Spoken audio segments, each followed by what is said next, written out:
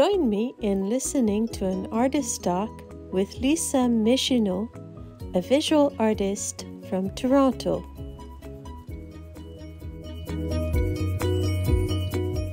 On a more personal note, I guess I would say there's something appealing to me about repetition. It's the element of ritual. There's something ceremonial, something sacred about repetition.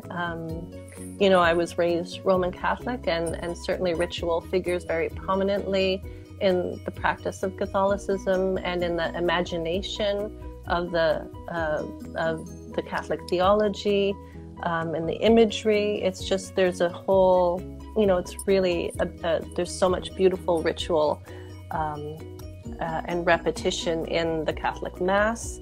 So, this is all something that is familiar, an approach that was very familiar to me already. And, I guess perhaps there may be something even in my personality that is drawn to it.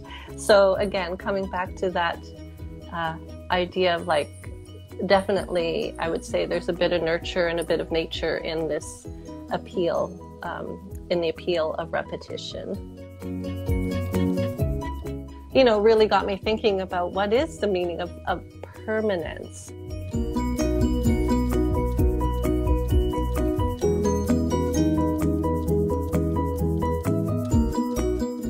There's a lot packed into this piece, and in revisiting this piece that is personal and also philosophical. And if someone gets some of that from it, that's wonderful. That's fantastic. But like any piece of art that you look at, or a poem that you read, or a novel that you read, any story, that there are anchor points that you hope translate to people. And I hope that some of these ideas are communicated.